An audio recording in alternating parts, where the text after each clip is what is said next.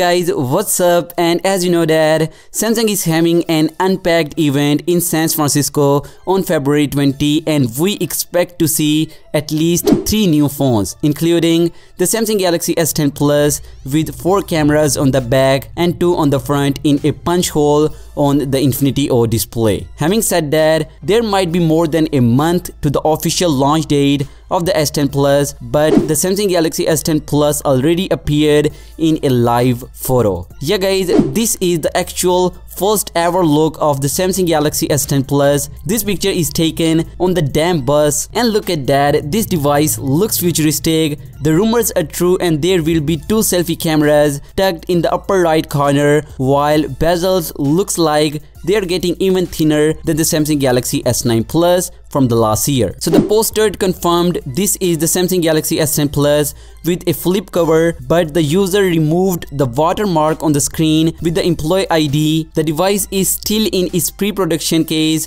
that is used to hide the design until the very last moment. The phone is rapidly lighter than the Samsung Galaxy Note 9 despite the being same size. The hole on the top is obviously noticeable, although he couldn't probably try gaming or video watching due to the watermark across the screen. Therefore, he can't share any thoughts on that issue. There is a fingerprint scanner under the display, but aside from these 2 technologies, the differences from last year's flagship aren't huge. And guys, also we have a news regarding to the ultrasonic fingerprint scanner of the Samsung Galaxy S10 and the S10 Plus. So ahead of the launch of the Samsung Galaxy S10, a screen protector making company has been working hard in order to ensure that the early availability of the cases for the S10 series. However, while performing tests with the S10, it has found that the in-display fingerprint scanner of the smartphone series does not support the screen protector. The views regarding the same came out as a tweet from the company, where the case maker also said that the Vanguard cases will not come